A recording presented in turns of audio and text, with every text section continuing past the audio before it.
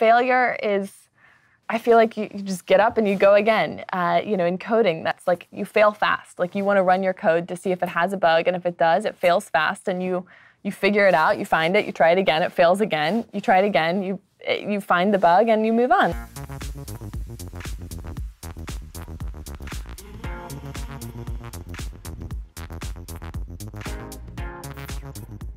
Karlie Kloss is a 25-year-old supermodel with a mission that takes her well beyond the world's runways. She's in her 4th year of running Code with Klossie, a summer camp that teaches girls 13 to 18 how to code. What started as a 3-city operation is now in 25 cities with 50 free camps. Karlie came by to talk about why she's so passionate about getting girls into STEM education and what comes next. Karlie, the fact that you are on the side running a coding camp for girls and for teaching young women how to code and start in a STEM education, that's not a normal career path for a supermodel. How do you think about navigating your career? Is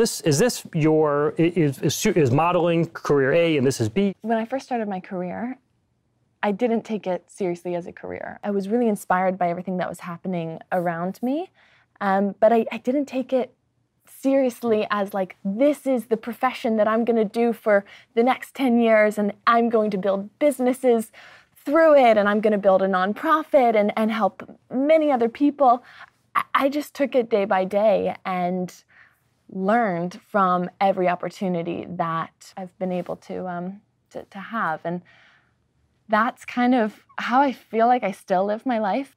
I love business. I love learning about different industries. You know, I have 3 sisters, and my dad and mom are both very entrepreneurial people. And so we would go on road trips, and we would all pile into the car. We would drive down to Florida to go visit my grandparents, and we would listen to tapes. There was this series called Rich Dad, Poor Dad, and it was all about it's not about how much money you make, it's how much you keep.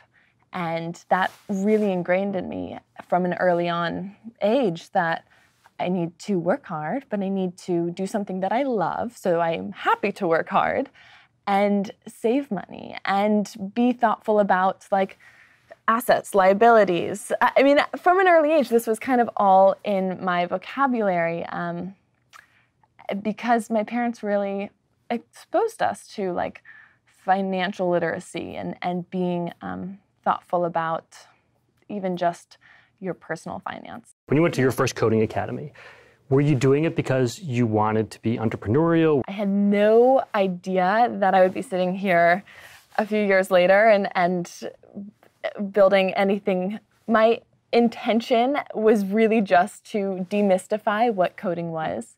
I took a coding class because I was really interested in just understanding this skill set, not even mastering it, but just understanding high level what code was. I wanted to just, I guess, simply put, I'm just a really curious person, and I like asking questions, and I just wanted to kind of understand like what happens, why when I click something, does something else happen? So I've been in fashion for 10 years, love my day job, but had some time where I was like, you know what, I would love to go back to school. So I applied back to NYU, and I was waiting to hear if I'd gotten in, and I took a summer class, a 1-week boot camp learning the ABCs of coding. And in that 1 week, my eyes were open to kind of the power of code and the fact that it is a language and that it can be learned, and even in a couple of days you can cover a lot. And I realized that not only in the school that I was taking classes, there weren't equal men and women, but then at large in the industry, there's obviously a major gap between the men and women, especially on the engineering side in tech. And I took my first coding class in the summer of 2014, and then in the following summer, I put on a scholarship to fund 20 girls to learn how to code. We got thousands of applications for those 20 spots. And so because of that, I realized, okay, wait, maybe we should be thinking about more than just these 20 young women. How can we reach more? So that following summer, I wanted to put on the camps myself. And so we had 3 camps that first summer in New York, LA, and St. Louis.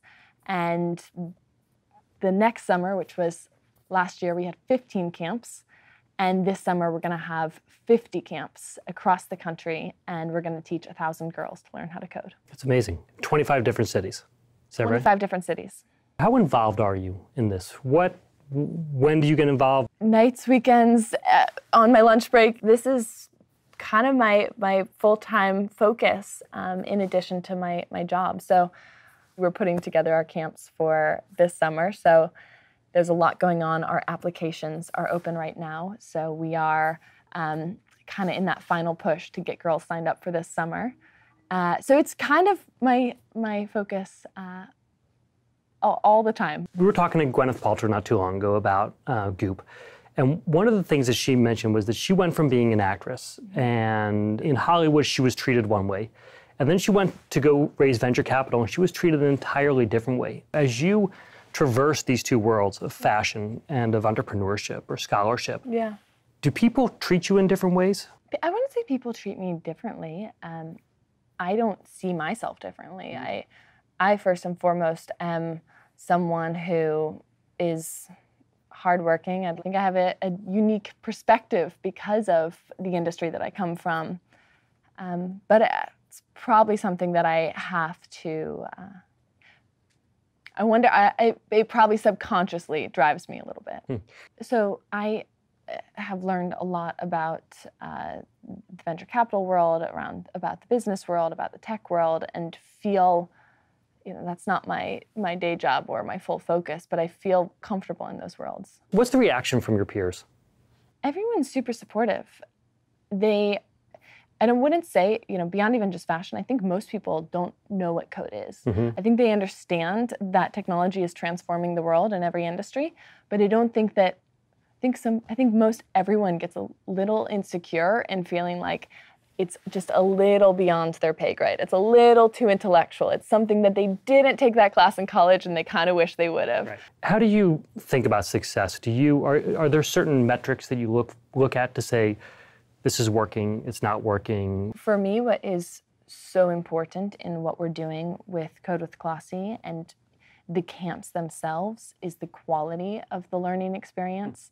What really is success to me is creating an experience that is really impactful and really fun. Dare I say it, like fun. And how do you know if you're doing that? Because the girls come, they tell us, first and foremost. And we have data, we have, surveys and everything, but they are so engaged in the community. They come back year after year, not only to keep learning with us, but also to teach, to be teacher assistants, to help kind of share what they've learned. They go on to start their own coding camps or coding classes or coding clubs at their schools. What kind of a leader or a manager are you, and how do you reach out to people who this might be their expertise and you need to get up to speed on it? You need to know who to trust and who not to trust. I'm really lucky to have a lot of great mentors. We were talking about Diane von Furstenberg. She's been a great mentor. Natalie Massenet, she founded Net-a-Porter. She's been a great friend and mentor. Gwyneth Paltrow, somebody I really admire for all that she's building. I like to learn from other people who I am lucky to have access to, or just research and study. But it's been a real learning curve, and I'm somebody that learns by doing. I love to, and that's literally by learning about how to start a nonprofit by actually starting a nonprofit, or learning how, what technology, how it's built by actually taking the class. And then, I don't know, I like to learn by doing. And to that point, building a team has been something that's been a learning curve for me, because I'm 25 years old and I've been working professionally for 10 years. But only in the last couple of years have I, now I have an office and I have 10 people on payroll, and I have, it's more grown up and formal than it was, it has been through the years. And so for me, I didn't go to business school. I don't have a full degree from college, but I love continuing to figure things out as I go. And I don't think that means that I can't do it. So I learn from the amazing people that are in my life. Are there any things that you've done that you look back on, even just the last few years, you're like, oh, I did this wrong, I should have done this? Trust me, there have been plenty of failures. I don't know if they're even failures though, because I feel like that's such a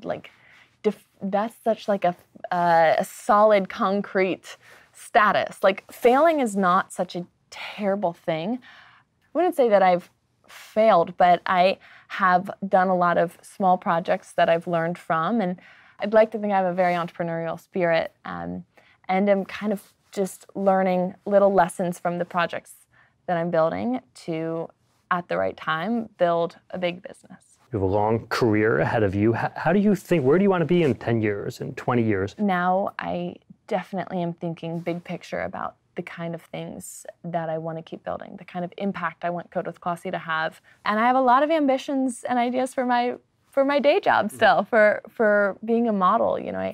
I hope to be in the industry for many years to come.